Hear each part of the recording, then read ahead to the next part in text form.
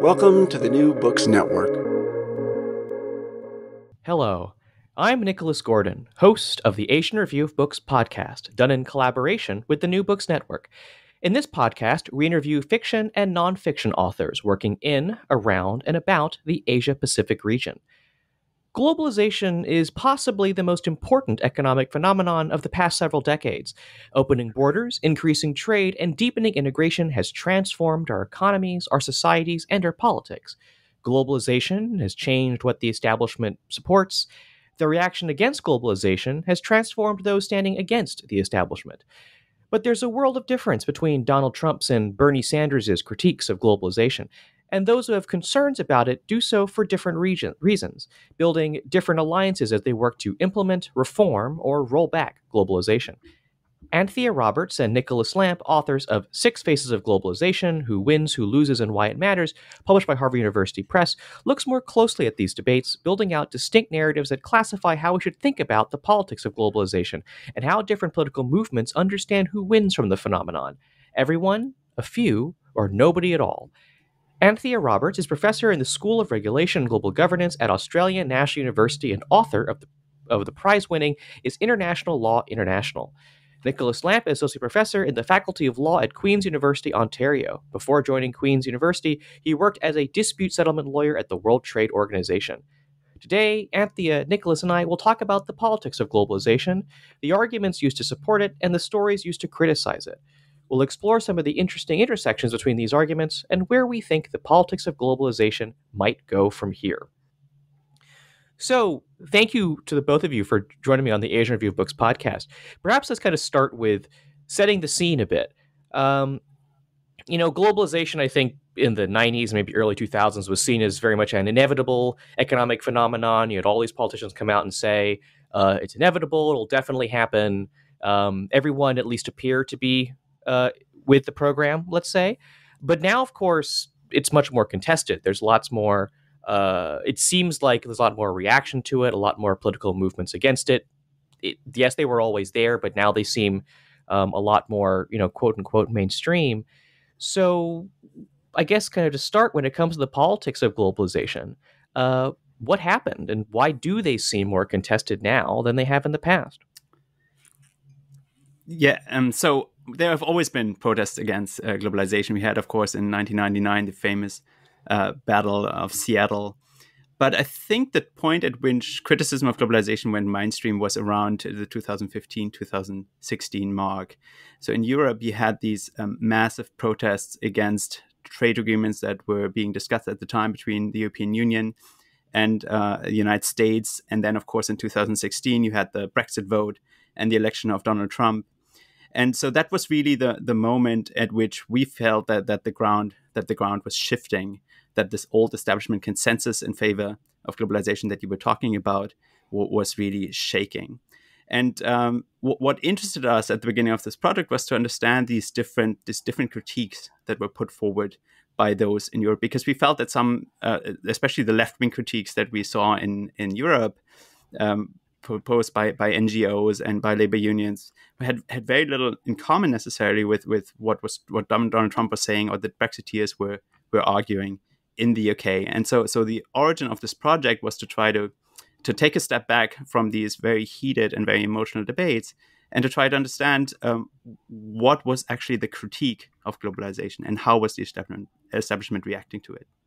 And I guess I'll just add one thing to that. So thank you very much for having us on the show. It's really interesting to do this, particularly with the Asia Review of Books. And that's because this book really charts the major pushback that we've seen within the Western debates. But of course, the Western debates are not necessarily representative of the whole world. And I think you actually find different levels of pushback against economic globalization in different parts of the world. And I think there's still a lot more enthusiasm about economic globalization in Asia than what we're actually seeing in some of the Western debates at the moment. And I think part of what's also led to this in the Western debates, even if it sort of came to a tipping point in that 2015, 2016, I think it traces some much longer term changes that were sort of building up over time, including things like the change in geopolitical power and economic power between the West and the rest, or the US and China, and they're also part of the drivers behind why we see the pushback and why it seems to be felt most acutely in the West at the moment.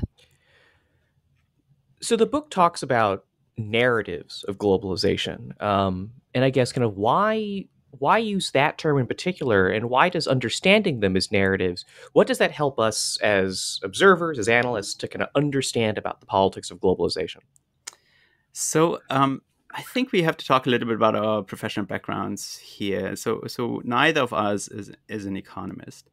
We are both trained in law and also a bit in social sciences, but we're not doing quantitative research. And so what we were observing in the early reactions to the critiques of globalization was this very confident dismissal of these critiques by what we call the economic establishment and the economics profession in particular, essentially saying to Trump and the Brexiteers, you're economically illiterate, you don't know what you're talking about. And we felt that was counterproductive and was not really moving us forward. But of course, we didn't really want to confront. It was not so much that we wanted to confront the empirical arguments that the establishment was making. Our point was a broader one, that this is a broader debate that is not just about who's empirically right. It's also about whose values do we hold, and what kind of values do we hold? What do we consider important? And that doesn't really is not really that something that you can assess and discuss if you simply look at empirical questions. You have to try to understand the broader stories that people are telling. We have to understand what people care about. And so it was a very deliberate decision on our part to not say, okay, who's right about who wins and loses from globalization? That's not the question that we are asking. It was a decision to say, okay, what are the different narratives that people are telling about globalization? Because that allowed us to essentially put the empirical questions to the side for a moment and actually ask, okay, see, what is the story that they're telling? What are the normative preferences that are expressed here? What are the values that people hold? And talk about these different perspectives without necessarily getting into the empirical questions of who's right and who's wrong.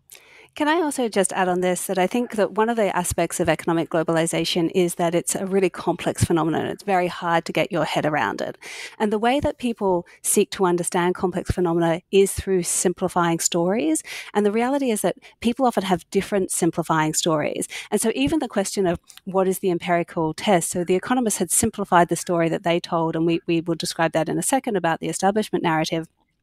And on some of the empirical questions in their simplified story, they were right, but their simplified story made certain assumptions that you could look primarily at economic gain, that you could look primarily at an aggregate national level, and that many of the challenging stories are challenged by looking at different levels of analysis or different units, be they sort of non-economic values or what happens when you look at the effects of trade, not on a national level, but on a disaggregated regional level. Many of those sort of ways that sort of push us to think and ask different questions empirically actually begin in different understandings of what is important and different stories. And so it's quite often the case that these are often kind of early warning signs about something that hasn't been fully considered, because every single story tends to be partial and it directs your attention to certain things and not other things. And this is an early way that you start to access that multifaceted nature of a complex problem like globalization. So let's start with that establishment view. What does it focus on, and kind of what particular political groupings supported or maybe supported and still supports the establishment view of globalization?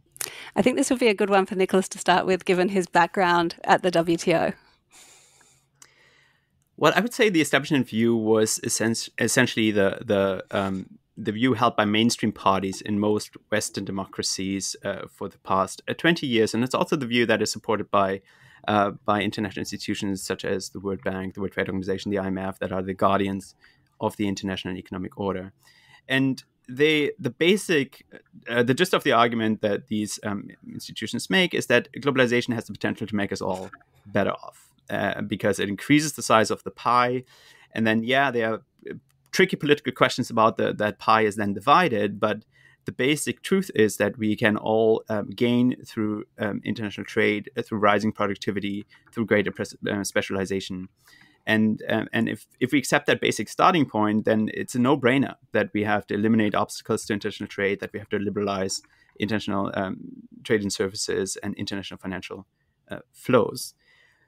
The establishment narrative does recognize that in the short term, there will be losers. There will be losers in certain locations, but it has a very clear message to those losers, and that is to adjust, right? And an important argument that you often see in publications that were put out, for example, by the World Trade Organization, the IMF, and the World Bank after the election of Donald Trump is this emphasis on, first, that it's not just trade that is causing disruptions, it's also technological change.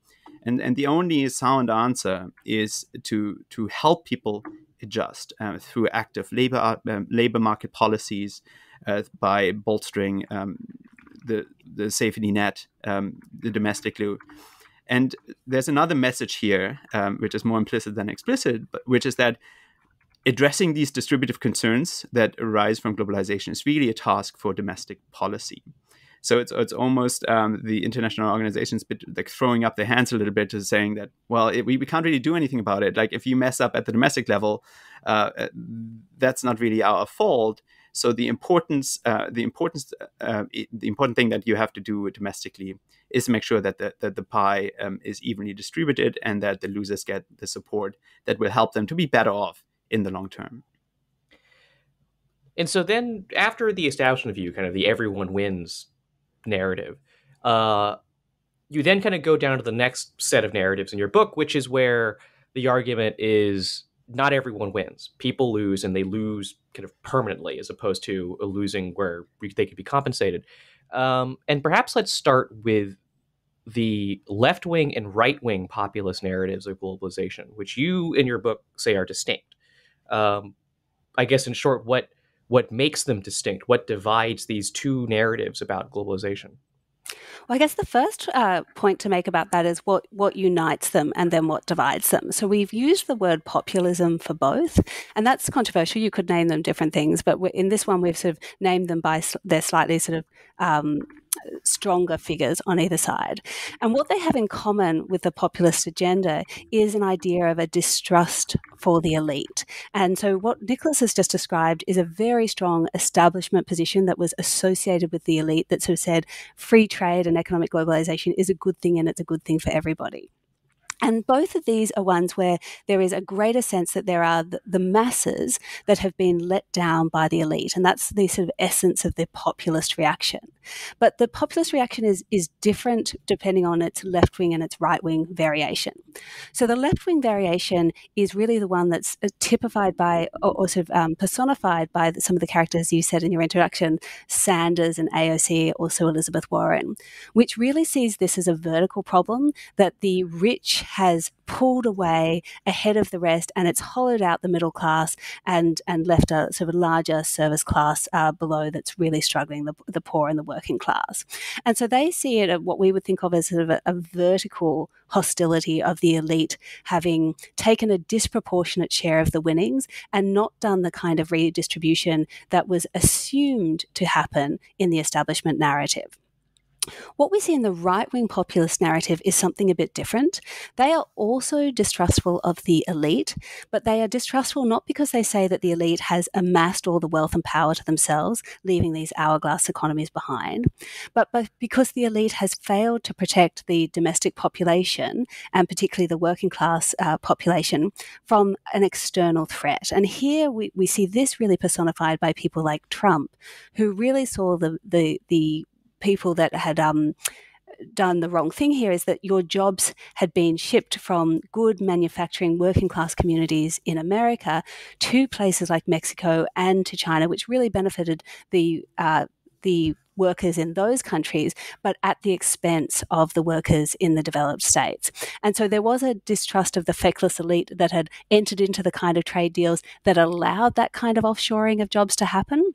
But here, the major hostility is not so much just vertical, but is very strongly horizontal between different countries.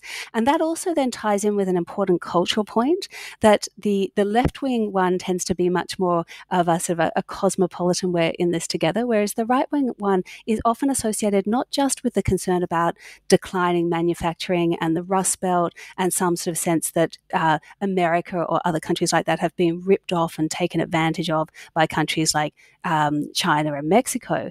But it's also not just about this sort of offshoring of jobs, but the onshoring of immigrants, because one of the ways that we see this happening very strongly, and this is not just in the US, but particularly strongly in Europe, is a concern about the onshoring of immigrants. And that can be for economic reasons of they might be coming to steal my job, or they might be sitting on welfare and getting welfare benefits that have come from our community.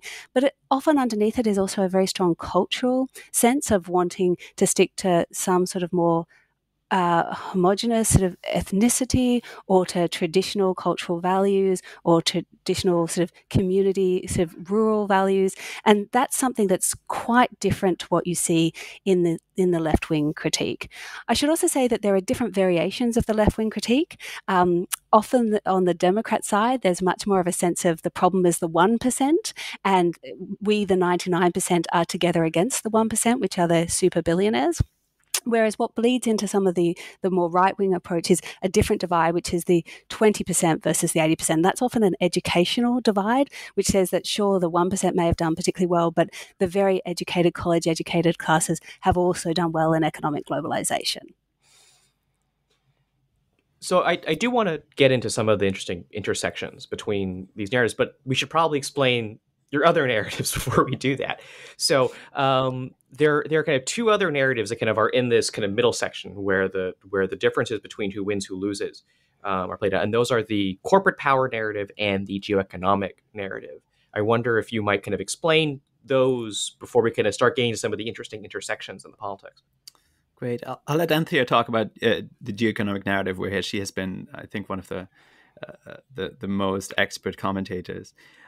The corporate power narrative is a tricky one, because we've been criticized quite a bit that it's not that different from the left-wing populist narrative, but we do see a difference. And the difference is mainly that the corporate power narrative takes a transnational perspective. And I just want to give you one example. If we compare the critique of the offshoring of jobs that we hear from the likes of Donald Trump, that is the image that Trump paints is that the developing countries are winning, whereas developed countries are losing, and particularly the workers in developed countries.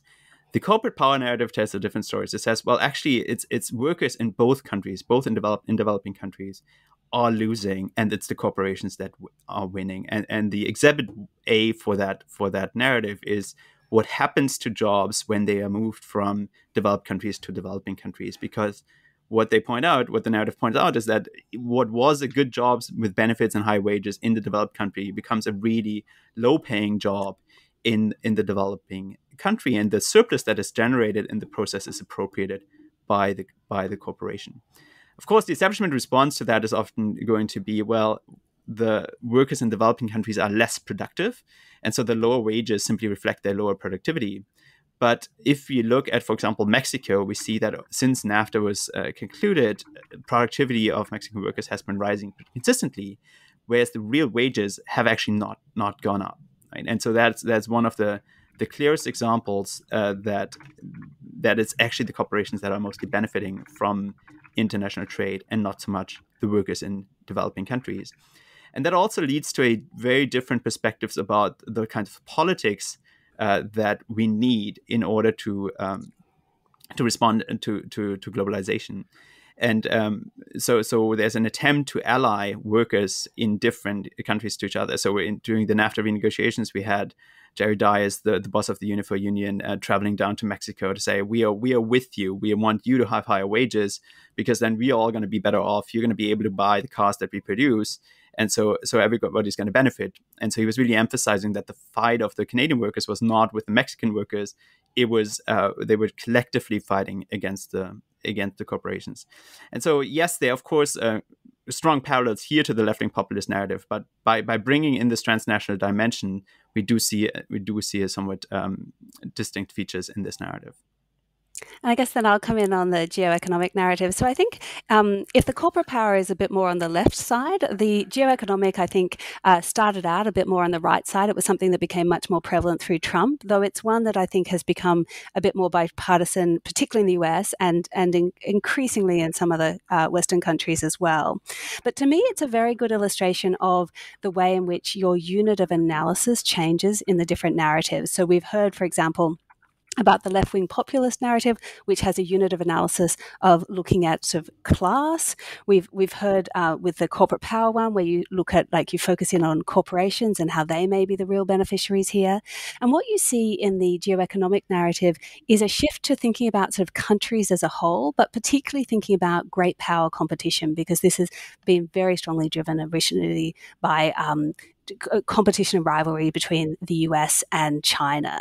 And there what we see is that I think many in the US would say that both China and the US both gained from economic globalization in absolute terms, but that China has gained in proportional terms much more, and it has used that to close the gap on the United States. And that's closing the gap economically. It's also closing the gap technologically. They've become much stronger technologically. And this is creating geopolitical concerns and security and geostrategic concerns for the US. And so this is the narrative that you would start to see the pushback against major Chinese companies like Huawei, and saying, no, there's a sort of a geopolitical or a security reason why we don't want to have Huawei in these different places. It's what underscores the concern about supply chain reliance on a strategic competitor. So the US wanting to secure its supply chains to not be as heavily reliant on China. It's what you see in the increase in investment screening, the use of security exceptions in trade. So it's got that strong geopolitical security inflection to it. So last but not least, there are 6 narratives. We've talked about 5 of them. And so I want to make sure we ask about the very last one, the global threats narrative, which I think answers the question of who wins, who loses from globalization, to basically answer everyone loses. But could you kind of get into this final narrative and kind of complete your set of 6, and then we can start getting into some of the interesting intersections between them? Sure. So you're quite right. We almost think of it like a diamond. So you've got on top, you've got the win-win establishment narrative. In the middle layer, you've got the win-lose ones, but different ideas about who wins and who loses. And on the bottom, we've got this idea that maybe we all lose. And this one, people would know most strongly through probably the sustainability narrative, which is concerned about things like climate change. So at the same stage as you've seen through economic globalization and capitalism, you've seen this huge increase in productivity.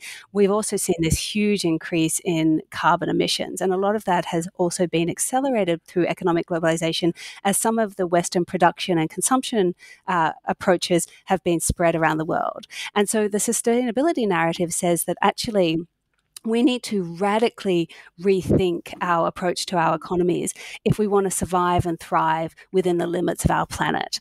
And while the sustainability is the one that has been sort of around the most as an example of this global threat that we're all in this together and that our current ways of doing things are unsustainable, it's also been the basis of what you start to see in the COVID-19 situation, where again we're starting to see a global threat, something that we're all in together to some extent, but it's one where it's exacerbated by economic globalization. And so you can see with the COVID-19 threat that the way in which it traveled throughout the world was very strongly based on physical movements of people flying between different countries and shipping, but also the supply chain shock that followed was very much one based on economic globalization. And here the narrative that we start to see coming out in response is not so much a sustainability narrative, but a resilience narrative, which is that we have become too interconnected with too many places, too many long-taught, efficient supply chains. And so now what we need to do is recalibrate the balance and become more resilient. And so it's these sort of resilience and sustainability narratives that are really sort of saying that we're all in a boat together, where we need to step back from our current approaches to our economies and our current approaches to economic globalization, or else we're at risk that everybody will lose. So you can already start to see in explaining these narratives where there are alignments, where there are intersections. I mean, obviously, for example, there are alignments between left-wing populist and corporate power. There are alignments between right-wing populist and geoeconomic. There are alignments all over the place. It's also interesting to note where you might not see intersections, or where intersections are easier than others. For example, I think there's much more alignment between looking from the outside. There seems to be more alignment between the two wings of the populist views in Europe, say, than in the United States, where I think there are other parts of those political wings that make alignments between these two sides more difficult. Namely, I think, as you note, the more cosmopolitan, immigrant-friendly sides of U.S. politics. But again, I guess kind of ask a broad question: how do you see these narratives intersect? How do they intersect differently in different places? And are there any kind of interesting examples of these intersections you've seen in developing this classification? So I think one of the ones that I found really interesting in doing this was that I had always assumed that the sustainability narrative was more of a left-wing narrative. And so I was used to places like the US where you would see something of a sort of the New Deal approaches, the Green New Deal approaches, which really fuse some of your inequality concerns with your climate change concerns. And I think there's often an assumption in the US that the reaction of some of the right-wing approaches to climate change are reactions of climate denialism. And if only we could convince them of the science, then they will all come around and realize that we're all in this together and we need to protect against it. One of the things I found really interesting in Europe was the overlap of some of the right-wing populist approaches with the sustainability approaches. And so, for example, in Austria, you saw a coalition of the Green Party and the Conservative Party, so two different types of conservative, but in a different sort of way, where part of the underlying assumption is that actually if we want to protect against the planet, or we want to protect where we are, we might need to throw up our borders in various ways in order to stop the flow of immigration and strike deals on climate change. And so I think that's a really interesting example of a kind of alliance that we haven't seen as much. The other place that we're seeing this at the moment is with the semiconductor shortage. And there we're seeing a really interesting overlap between a protectionist narrative that would say bring the manufacturing back home, a resilience narrative that would say make sure that your manufacturing is diversified across different countries so you don't have excessive reliance in a particular place, and a geoeconomic narrative that says make sure that you don't have reliance on your strategic competitor, and so make sure that China is out of the supply chains.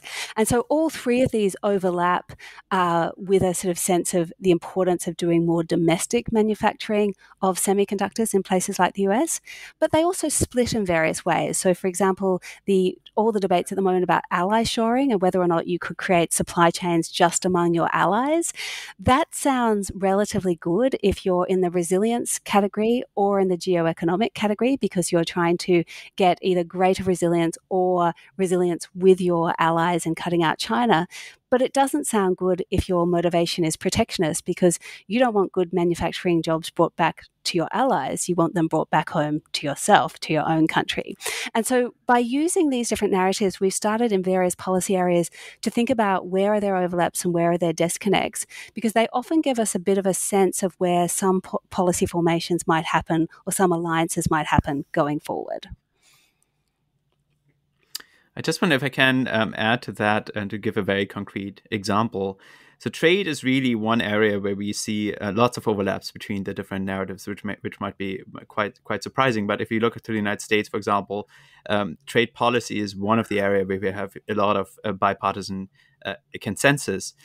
And just to give you a sense of how these narratives play out in a particular negotiation, if we go back to the renegotiation of the NAFTA agreement under Trump, the Trump administration came in with a very strong demand that manufacturing jobs had to come back to the United States. And the way they wanted to implement that was by creating a requirement that 50% of any car by value had to be made in the United States in order to qualify for duty-free entry into the United States.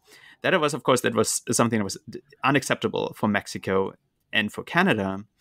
But what happened in the course of negotiation is that this requirement was changed in a way that made it acceptable to the proponents of the corporate power narrative. And the way it was changed was to say, instead of saying 50% of the car has to be made in the United States, it was changed to a requirement that 40% of the car had to be made by workers making at least $16 an hour. And it's pretty clear why this suddenly became more of a basis for consensus. But first, of course, it didn't exclude Canada anymore. Canada would also has relatively high wages, so it would also be benefiting from this requirement. But even organized labor in Mexico could tell a story well that this will give an incentive to companies to raise wages in Mexico, right? And so it kind of married the concerns of the protectionists, which was to bring back jobs to the high wage countries, with the concern of the corporate power narrative, which was to raise the wages of workers everywhere. And even though proponents of the protectionists and of the corporate power narratives may have agreed to that requirement for different reason, it provided a basis for consensus. And so this was a really interesting intersection between the narrative, where an overlap provided the basis for such an incompletely theorized agreement between the proponents of different narratives. So I think a lot of our conversation about globalization kind of hinges around the conversation in Western countries, the United States and Europe, and Australia, New Zealand. But I guess, do you have a sense of what non-Western societies are thinking about globalization? Do you see the same narratives come to the fore, or maybe the balance between the narratives is different and kind of outside of Western countries? I mean, I note, for example, just to kind of bring in some examples here, it's true that globalization has been very helpful in terms of bringing up incomes, manufacturing, moving to Asia. But it's also true that, especially recently, China has made a lot of noise about concerns about international influence affecting, society, threats to changing I guess we can say, like, the character in society. So some of the same arguments are coming through in Asian politics as well when it comes to globalization. So I guess kind of do you have a sense of kind of how these narratives are playing out outside of the West? So this is a super interesting question. And in fact, the last book I wrote was about whether international law was international. And it was particularly tracking the different approaches and understandings of different communities of international lawyers, including some in decidedly outside the West in China and Russia, and some within the West. And so it's something I'm quite acutely conscious of, that you often do get very different narratives coming up. We focused here on the Western debate because we saw that as being the place where there was the strongest pushback against economic globalization happening. But we see many of the same narratives also playing out in a variety of other countries. So you see the same struggles between some of the sort of establishment pro-economic globalization approaches in China, and some of the left-wing ones that are really concerned about the increase of inequality that's come, and some of the security-based ones that are worried about US influence, particularly on anything to do with the internet. So you can definitely see within other countries some of these narratives playing out. But what we also thought was that within the Western debates, there were often what we called blind spots and biases, where certain narratives that had stronger traction in some other parts of the world either got less traction or were looked at from a different angle. So let me give you just two examples of those. The first example would be about blind spots. So I think a lot of the Western debates at the moment almost assume that the losers of economic globalization are for example, workers in manufacturing towns and who have been sort of left behind.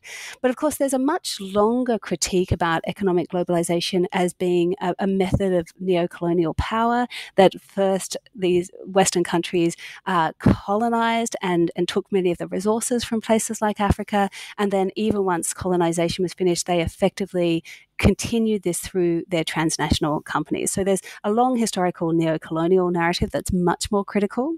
And you also have not just that some countries were sort of pillaged previously, but you also have some areas and some groups and some countries that feel like they've been very left behind by economic globalization. So the extraordinary rises we've seen in Asia are not matched by extraordinary rises so far in some parts of Africa, and we still have the bottom billion, for example.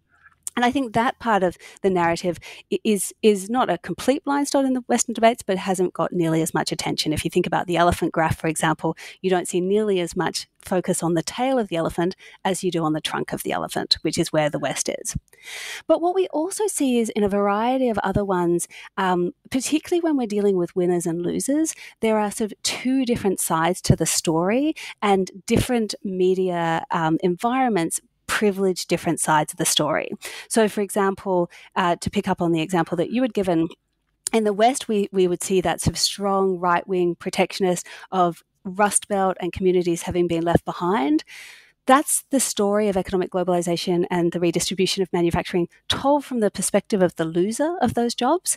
But the Asia rising narrative and the rise of the middle class and the rise of living standards and the bringing people out of poverty that we see so strongly in the more positive approaches in Asia, that's actually telling the same story, but from the opposite perspective from the winners of that. And I think we can see something similar happening in the geoeconomic domain. So the geoeconomic domain takes a security threat from a rising China and sort of looks at Western responses to that. Whereas what we see, particularly from China and also from Russia, is a similar concern, but an against Western hegemony concern. So a concern that the West has been using some of their control over key nodes in the economy and have been weaponizing those. And so we can see that about the use of the internet, for example. And so China sort of balkanized itself with the internet much earlier. We can see that strongly with concerns about the US dollar and SWIFT and the way in which the US has been able to use that. And so there we see not a kind of poor, weak non-Western states, but actually some of the stronger non-Western states saying, we push back and we don't take this as being fair, and you're sort of securitizing this in a way. But that's because you yourself are sort of abusing your position. So we think you see different things in different parts of the world, different classes within different parts of the world, but also a different emphasis in the stories. The other thing, though, that you will see is that some of the movements that have happened since we finished the book have actually been kind of parallel in different countries. So we've seen both the US and China increasingly develop their own geoeconomic narratives and increasingly move towards some technological bifurcation. But we've also seen both of them crack down on big tech, which is really a crackdown on corporate power. And so you're starting to see some really interesting configurations, I think, in China, where you've got some of this, not just of pushback against the US geoeconomic and anti-Western hegemony narratives, but a very strong attempt to try to redress some of the inequality and some of the corporate power. But interestingly, that is also overlaying with some of what I would think of as more cultural right-wing populist ideas, which aren't so much the anti-immigration ideas, but are about those sort of strong traditional values. And so at the same stage as we see kind of a pushback against big tech in China, we also see a pushback against like sissy boys and people like men not being manly. And that sort of sense of manliness is something that also comes through in your right-wing protectionist narrative. And it's an unusual alliance from a US perspective to see that kind of strong left-wing inequality with that sort of cultural right-wing anti-sissy boy approach.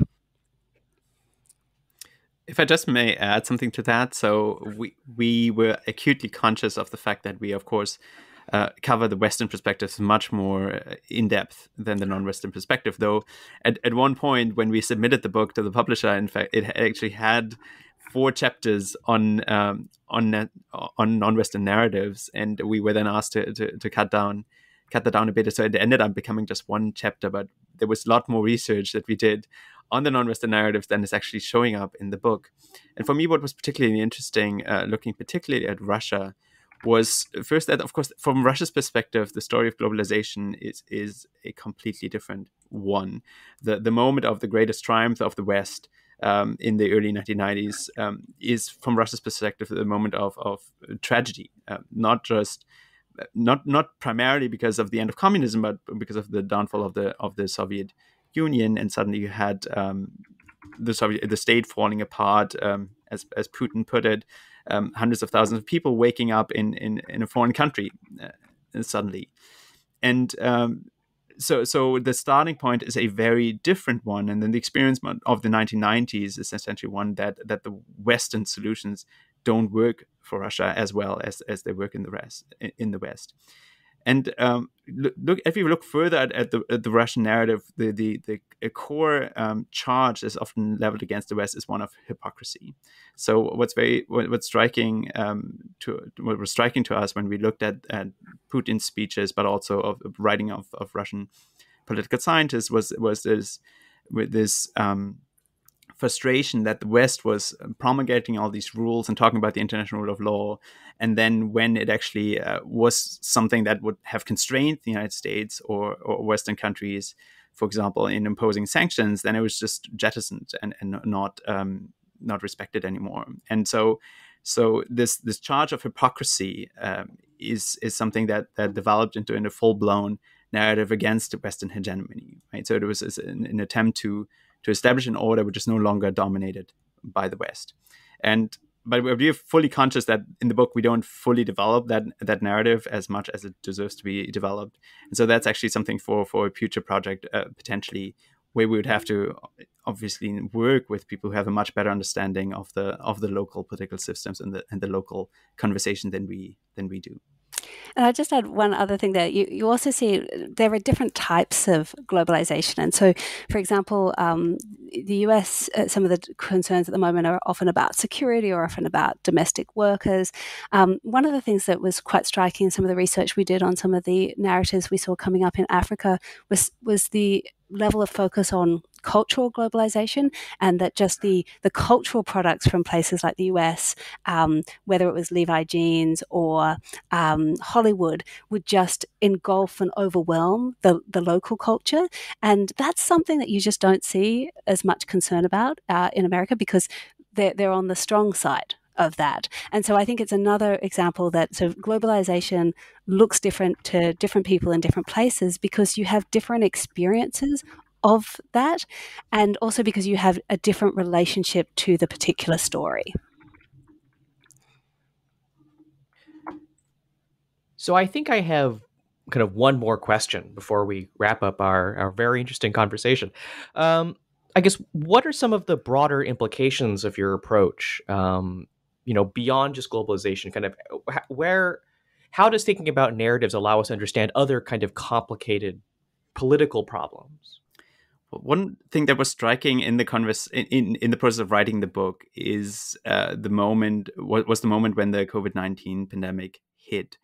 Because what we observed at the time is that the narratives that we had been analyzing suddenly all became narratives about the pandemic, right? So the left-wing populist narrative had its prescription for what should be done. For example, it said, well, we obviously now it's clear that we have to do more to provide health insurance to everyone and paid leave to everyone, because otherwise it's a danger to society. The right-wing populists suddenly said, oh, of course, now it shows that we have to have borders. We have to close the borders in order to not let the virus come in, right? The economic narrative said, oh, this proves our point that we can't depend on China for personal protective equipment. So what was really interesting is that we could almost predict the arguments that each of these narratives was going to make about this new political problem. And I think it was also a really good example for us of what we think of as kaleidoscopic complexity. So I think of this project as, on one level, being about economic globalization, but on another level, it is about how to understand and intervene in highly complex fields, and economic globalization just being one example of that. And one of the things that this multi-perspective analysis trains you to do is to look at complex issues from different perspectives. And so when it came to the COVID one, not only were we sort of able to predict what different ones were likely to say, but it meant that we were able to sort of see in the round from a more kaleidoscopic scope. We almost used the narratives to turn this particular issue from multiple directions and understand some of the different concerns that were likely to come up, and in fact ended up coming up in the next 18 months after that. And so I think it can be a useful policy tool for sort of encouraging you to look at things from different perspectives. I also think it's a useful policy tool in terms of thinking about integrative policy making. So one of the things we've seen in the 20th century is a real push towards dividing and disaggregating and to specializing. And we see this in the universities with different disciplinary departments. We see this in government with different departments with different subject matter focuses. And one of the things you really see with these complex problems is a collision of different subject areas coming together, different actors, different approaches. You cannot understand them through a single subject matter focus. You cannot understand them through a single disciplinary focus. And this is something that we struggle to deal with both in a university context and also in a government context. And you can see this, for example, in the latest Economist, the head trade person is really talking about how trade used to be seen as more isolated, and now it's trade and climate, trade and security, trade and workers' rights, trade and all sorts of other issues about the environment and various things, and sort of describes it as this complex mosaic. So this is really going to start to change the way in which we not only need to produce knowledge in universities, but also the way that we need to create more integrative approaches to policymaking. And if you think of 2 or 3 of the big challenges that are facing us going forward, we have a huge challenge about climate change, which is inherently a wicked problem of this nature. We have a huge problem about geopolitical rivalry, which is also a highly complex problem. And we have a huge problem about sort of inequality in various different ways. And if you could imagine that all of those need these multi-perspective approaches and these integrative approaches, but what we're coming to is actually a collision of these different wicked problems. I think one of the broader takeaways we take from the book is towards how do we think in these more integrative ways, to how do we encourage greater synthesis, how do we engage in multiple perspective taking and try to understand differences so that we move away from not just some of the silos that we see in our current workforce and our debates, but also some of the polarization that we see in those to try and find better pathways forward. If I can add like a final comment to that, one of the really rewarding experiences of writing the book was that as we were looking into each narrative, we started to see merit to some extent in each narrative. So we often ask, which is the narrative that you prefer? And the answer is, well, we may have certain sympathies and find that certain narratives are more plausible, but we actually think there's truth in each of them, and none has the whole truth. And so that's something that we highly recommend others do as well as they confront these difficult and complex problems. Just put themselves into the shoes of their opponents, and even if they don't end up agreeing with their perspective, it will give them, I think, a better understanding and a deeper appreciation for the underlying issues. And it also helps, as Anthea said, to hopefully overcome some of the polarization. So they are both analytical as well as normative benefits for taking these different perspectives. You understand the complex problem much better, but you also understand those who may be your opponents in the debate much better. So with that, thank you for listening to our interview with Anthea Roberts and Nicolas Lamp, authors of 6 Faces of Globalization: Who Wins, Who Loses, and Why It Matters. I do actually have one more question for the both of you. And that is, where can people find your work and what's next for you? Okay, where can people find our work? So I've put up information about this book and also other books on a personal website now at anthearoberts.com. So you can find out more information there. In terms of what's next for me, I am thinking very much about thinking. So the project I'm working on at the moment is called Thinking Global, which is actually what I was working on when this particular project came around. And it's about how do we think not just about global issues, but how do we start to try and think in these more global ways? So I'm particularly interested in ideas like complexity, in synthesis, in integration, but I'm also really interested in some of the underlying asymmetries of power about what sort of information gets out and what doesn't, and also some of the cross-border sort of intellectuals that I think are some of the most creative going forward. And when I say cross-border, I don't just mean cross-national borders, I also mean cross-disciplinary borders, cross-academic practice divides. So I think that's the direction that I'm working in at the moment, a project of thinking global. And you can find my work on my webpage, which is essentially on my on the Queen's Faculty of Law homepage. I have all my articles linked there, and most of my work until this project was about multilateral trade lawmaking. And that's also my next project, is to explore the implications of all these narratives for multilateral trade negotiation and the future of the World Trade Organization. And so one aspect that I'm focusing on is the fact that these narratives bring new values into the trade space: resilience, sustainability, preserving communities, addressing inequality. And the question that we're all facing when we're thinking about the future of the multilateral trading system is this something that can be the subject of international negotiations? And we immediately see that there are real problems there. For example, many issues such as national security that countries are emphasizing much more often are regarded as non-negotiable. Others are raised really difficult distributive questions, which may cause countries to opt out of the current rules. And we see that already with the United States and China, that the United States is pursuing its trade policies against China virtually completely outside the multilateral system. And others pose collective challenges, such as addressing climate change and addressing, for example, the supply chain disruptions caused by the pandemic, where WTO members really would have to work together in a way that they've never worked together before. And so the scope for trade negotiations in the way that they've traditionally been conducted has diminished quite a bit. And there's a real question of whether the WTO and the multilateral trading system more broadly will be able to address these questions in some kind of cooperative fashion, or whether we'll just see more unilateral action taken by WTO members to address these new priorities that they've identified. And this is an example of what we think of more broadly as governing in complexity. And we see this happening in trade, we see this happening in security, we see it happening in the environment. So you can follow me, Nicolas Gordon, on Twitter at NickRIGordon. That's NickRIGordon. You can go to AsianReviewOfBooks.com to find other reviews, essays, interviews, and excerpts. Follow on Facebook or on Twitter at Book Reviews Asia. That's reviews plural. And you can find countless other author interviews at the New Books Network at newbooksnetwork.com. The Asian Review Books podcast is on all your favorite podcast apps, Apple Podcasts, Spotify, and Stitcher. Rate us, recommend us, share us with your friends if you want to continue to support us interviewing those writing in, around, and about Asia. Next week, join us for an interview with Gershom Gorenberg, author of War of Shadows, Codebreakers, Spies, and the Secret Struggle to Drive the Nazis from the Middle East. But before then, thank you so much, Anthea and Nicolas, for joining me today. Thank you for having us. Thanks so much, Nicolas.